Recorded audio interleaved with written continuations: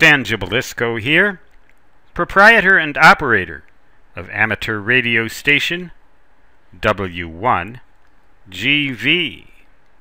Whiskey 1, good vibrations at your service once again to describe an antenna very similar to the Balun dipole that I described just a little while ago. In fact, it'll perform just about in exactly the same way when it comes to what happens on the air with it. It is a half-wavelength dipole fed at the center with a 4-to-1 Balun, and it's very important that you have a 4-to-1 Balun here. Note that the feed occurs in only one of the two conductors, and your antenna itself should be a parallel wire line, for example, a common 300 ohm TV ribbon or any impedance of ladder line. The characteristic impedance of this line doesn't make any difference. It doesn't matter. You could even use zip cord for it theoretically, although I wouldn't do that. I would use ladder line or TV ribbon, and you cut it to the physical half-wave length according to the formula that you would normally use. 468 divided by the frequency, pardon me, 468 divided by the frequency in megahertz will give you the length in feet, and that's the end-to-end length of this antenna fed in one of the conductors only at the center with a 4-to-1 Balun, and then you run 75 ohm TV cable, which is easy to get at Walmart or convenience hardware stores, or hardware stores where very brilliant salespeople like to hang out, like the one in Deadwood. He's a really cool guy. I mean, he really knows his stuff. Come to Deadwood and get this cable. You know, travel across country and spend $3,000 just to get your feed line. But 75 ohm television cable with a 4-to-1 Balun will yield almost a perfect match, a perfect 1-to-1 standing wave ratio, because the characteristic impedance of a center-fed folded dipole antenna is on the order of 300 ohms. Characteristic impedance being symbolized Z sub 0. 4-to-1 Balun will transfer that down to 75 ohms.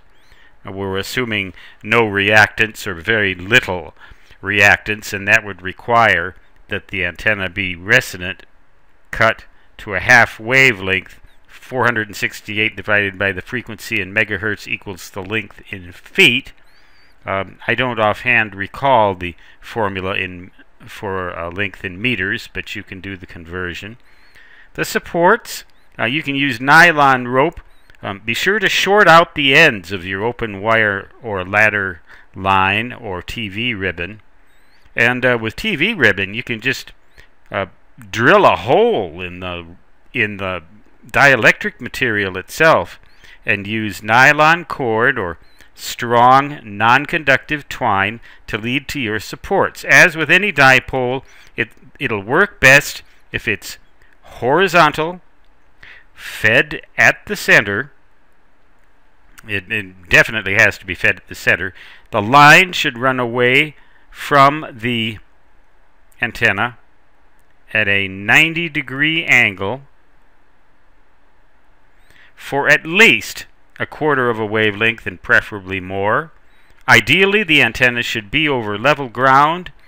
Significant obstructions, even trees and other growths, buildings and such things, should not be near the antenna so that it's in the clear. That'll yield your best results. The thing will still work even if you have something that departs a little ways from perfection. But this is an open wire line, or I call it a folded dipole. Most hams call it a folded dipole. half wave fed the center, 300 ohm impedance, 4-to-1 balun, and it's very important. This is a very important essential element here. In the ordinary dipole, you might get away without a balun, but here you absolutely must have it. You could have a remote antenna tuner here as well, but those get quite costly for true balanced output. A remote antenna tuner is not a cheap item, but a 4-to-1 balun is. You can get that from almost any online good source online. I recommend QST magazine or any of the ham radio magazines for items like that. Anyway, hope you have fun on the air. This is a good antenna for the HF bands, 80 meters, 60 meters, 40 meters, 30 meters, you know the score, even all the way up to 10 meters. And you can find antennas prefabricated like this, although they're usually fed with ribbon rather than coax, for television reception on the VHF bands in remote areas. You can use it for 6 meters. Although for bands like that, I'd recommend antennas that have a little bit of gain because the size is more manageable. This is an excellent antenna choice, though, for the 80 or 60 or 40 meter or even the 160 meter bands. You have to get it up high enough for it to perform well. The ideal height for such an antenna is 1/4 of a wavelength in free space or more. I know that can be hard to attain, but if you can possibly do it, do it. You won't regret it. And with any antenna, you should always disconnect it at the radio when you're not using it, and take that coax and screw it into a SO239 that is well grounded.